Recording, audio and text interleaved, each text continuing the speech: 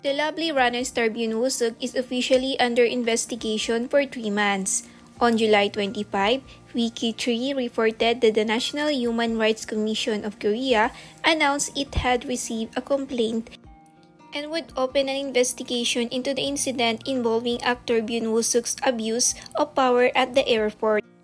In a notice sent to the complainant, the agency stated that the investigation process and conclusions surrounding the excessively strict protective measures, which were deemed to infringe upon and affect citizens' rights in public places by Byeon Woo-suk, would take about 3 months. Online users had filed a complaint with the National Human Rights Commission of Korea regarding Byeon Woo-suk's scandal at Incheon Airport.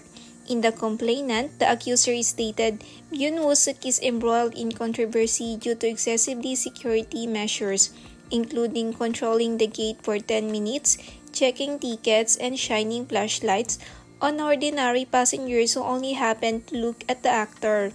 I filed a complaint with the National Human Rights Commission through the National Petition Platform. These actions are human rights violations. The incident seriously affected Byeon Woo-suk's reputation. A part of the audience criticized the actor because they thought he had the star disease, which is why he allowed the security team to abuse their power and encroach too much on people around them at the airport. Although Byeon Woo-suk was not the one who directly did wrong, his indifferent attitude towards the bodyguard's actions also made the audience question. Some people point out that Byeon Woo-suk, always promoting fan service, is an indirect factor leading to chaos at the airport.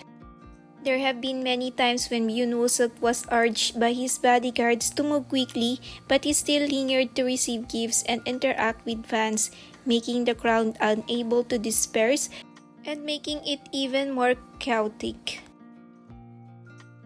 According to Sky Daily, following the abuse of power scandal, several brands have removed Byeon Woo-suk from their final candidate list or temporarily suspended cooperation with him.